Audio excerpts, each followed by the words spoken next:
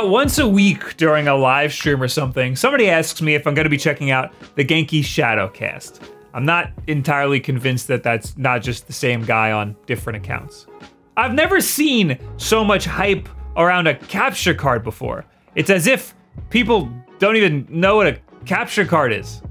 But this is the Genki ShadowCast. It's made by a company that got their start making Bluetooth dongles for the Nintendo Switch and docks. And you know how I feel about docks. And they know how I feel about aftermarket docks. And I don't know what to talk about. I've never died in Mario Maker 2 before in my life. Everybody knows that.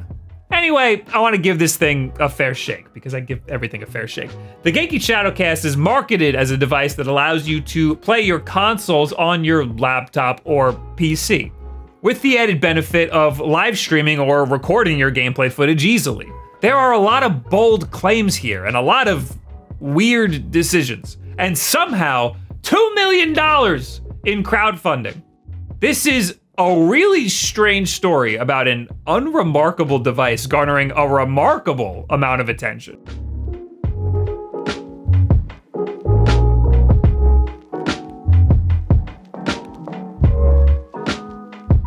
This video is sponsored by Keeps. Have you heard this? That 2 out of 3 guys will experience some form of male pattern baldness by the time they're 35? That's unless you're in my family, then that number jumps up to 3 out of 3 guys. Every single man in my family is bald. Better start that off, because this is what you're gonna expect. It's called Keeps. You better keep on keeping, because this is what's next. Yeah, I've been holding on to this hair for dear life. That's why I never get haircuts, because I feel like I'm just never gonna see it again. So, yes, I use Keeps now, and I've been using this sort of medication for over 3 years now. With Keeps, a licensed doctor will review your information online, so you don't even have to see anybody. They'll recommend the right hair loss treatment plan for you, and your treatment will be shipped directly to your door every 3 months. Keeps offers generic versions of the FDA-approved medications for hair loss, which makes it more affordable. If you're ready to do something about it and prevent that inevitable hair loss, go to keeps.com/wolfden, or just click the link in the description below, and you'll get 50% off your first order. That's KEEPS.com/wolfden, spelled like that. And thank you, Keeps, for sponsoring this video, but more importantly, keeping my hair on my head. If only there was something like you around 30 years ago for my dad. Why don't you cut your hair short? Get used to looking like this. What else? These shipped a while ago, and I thought I was being stiffed because I didn't get mine yet. Do you guys hate me that much? Then I realized it was just sitting in our P.O. box, and I made a huge mistake. I'd like to think that I have a decent amount of experience with capture cards and similar products. What I think was the most surprising about this whole thing was the general public's reaction to the Kickstarter campaign. I think what people latched onto was the fact that you can use this to play your Nintendo Switch games on your computer, and it'll even show up as a webcam, so you can use it to broadcast your gameplay to close friends or even to your boss in a Zoom meeting if you're bold enough. This isn't a new concept, though. Elgato makes a whole line of capture cards, and even a cam link that is very similar to the Genki ShadowCast. I guess Elgato just markets their products towards streamers and gaming professionals, and Genki is marketing it more towards the general public. It would be pretty cool to be able to play my Nintendo Switch games on my laptop. Why not? I think the biggest difference between the Elgato and the Genki ShadowCast is that the ShadowCast is only $50. And actually, it's already on a Prime Day sale at just $40. So the price difference is definitely one huge positive over the competition. The Elgato Cam Link is currently $100, so around twice the retail value as the Genki ShadowCast. This might also be a good time to mention that I have done a sponsored video for Elgato before. I don't think that changes anything. I purchased all but one of Elgato's products with my own money. And there are other companies like AverMedia. I haven't used their products in a while. Elgato is kind of like the industry standard right now. That's why it's so easy to compare capture cards to their products. I'm pretty sure this thing was designed around being able to sit comfortably inside of a Nintendo Switch dock. Its tiny form factor is designed well for that. Having a male HDMI connector sticking out of it is a little weird for most other use cases. I did purchase an HDMI coupler just in case I ever wanted to use this with anything else, like a camera or something. It is an HDMI 2.0 device. That means it can read a 4K signal coming out of a console or camera like a PlayStation 5. It'll just downscale that to 1080p 30 frames per second for the capture software. It comes with a decently long USB-C to USB-C cable. I appreciate that it's right-angled on one side. More cables in this world should be right-angled on one side. My version did not come with a USB-C to USB-A adapter because I got the base Kickstarter campaign. But I was able to just use the USB cable that came with the Nintendo Switch Pro controller, and it worked just fine.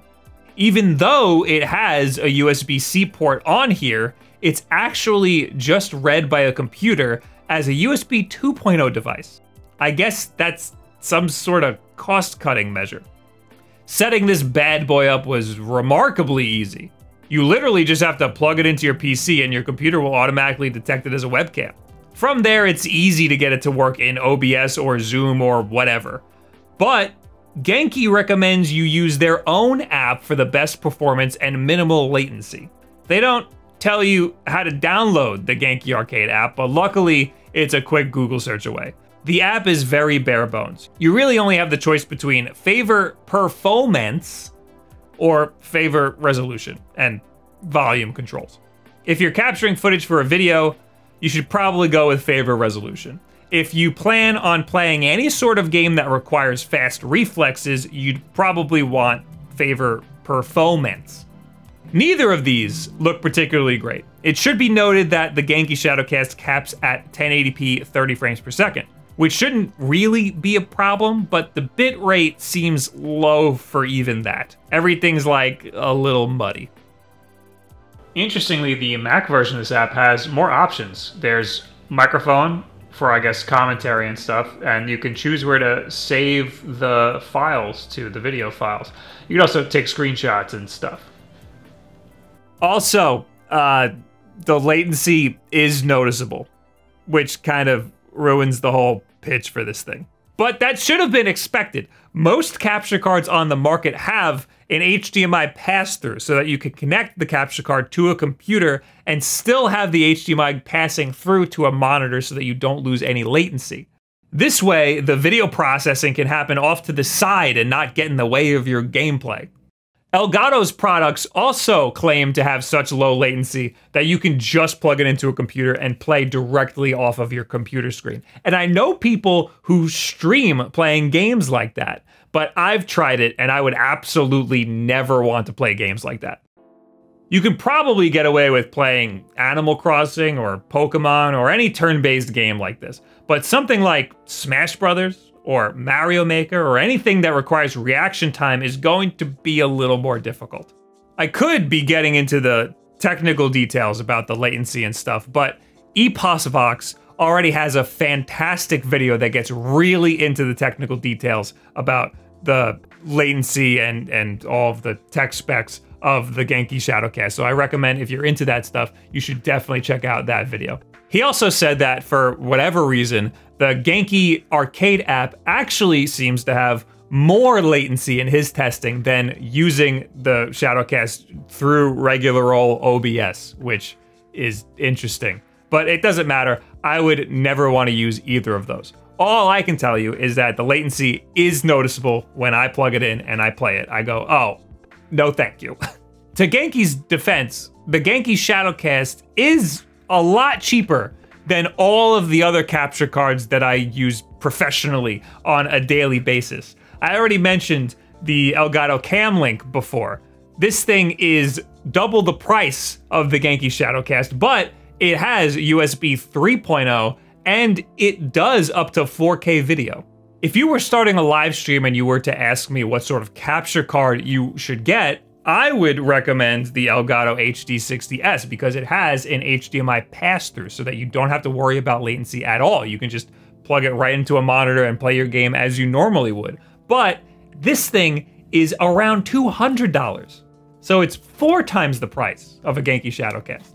So that's really the biggest selling point here, is that this thing is cheap. It's not some revolution in the capture card market. It's just a capture card that's marketed well. there are cheap capture cards out there that are pretty similar to the Genki ShadowCast. I just don't have any on me. But EPOSVox does, because that's like kind of like his whole shtick. Elgato calls their latency tech instant game view, which is a big reason why I was skeptical of the Genki ShadowCast in the first place, because if a big corporation like Corsair, who owns Elgato, couldn't get the latency down to a point where it would be comfortable for me to play, what makes you think Genki would? I mean, that would be some revolution in technology that no other company has, only they developed it. And that would kind of be worth the $2 million in funding that they gathered up. But in order to use Instant Game View with an Elgato product, it needs to be plugged into a USB 3.0 port on your computer. But that just begs the question, if the ShadowCast has a USB-C port, then why is it a USB 2.0 device? Is it to cut costs? I'd imagine it would be much faster and able to do much higher resolutions if it was a 3.0 device. But that's not even a problem at all for me. I don't care that this thing can't do 1080p 60 frames per second. That's not a big deal. It's the latency. And I think being a USB 3.0 device might have been able to help that a little bit. I'd be curious to know why exactly they did this. But again, if it was to cut costs, that is the biggest selling point for this thing right now. Again, I am comparing this thing to other devices that are more expensive, and that does seem a little bit unfair, but there's a reason why they're more expensive. You wouldn't give a Toyota Camry a fresh coat of paint and then send it off into the NASCAR expecting it to perform well. You know what I mean? You have to pay a premium if you want to have a seamless experience. So if you just want to be able to play your games on your laptop or desktop and you're not that sensitive to video latency or video quality, this is a fine solution. Maybe you want to get an Animal Crossing YouTube channel or Twitch stream up and running and all you have is a MacBook and 50 bucks to spend. Or you just want to pull a trick on your family during your next Zoom meeting. I can conjure up a few use cases for this thing.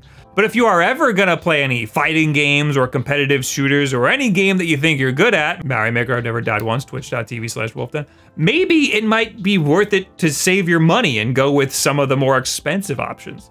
I don't know, maybe I'm jaded. Maybe there is room for a consumer level capture card that I'm just not seeing. Or maybe that's just what the share button is for. Anyway, what do you guys think about the Genki ShadowCast? Are you excited that it's finally out? Are you excited that all of the reviews are out now and you get to finally see all the hubbub about it? Did you get one yourself? And is there a use case for you that I'm missing? Leave it in the comments below, add me on Twitter, any and all this other social media garbage. I can't stress enough that the latency seems to be worse to some people than it is to others. It's something you gotta kind of be sensitive towards. But if you do play any games competitively, you will probably notice it. Also, everything we talked about here, I got Amazon affiliate links in the description below, including for the Genki ShadowCast, because I put affiliate links for everything that I talk about, no matter what it is. Genki gave me because they thought I didn't like their dock because I got affiliate money from Bathtop.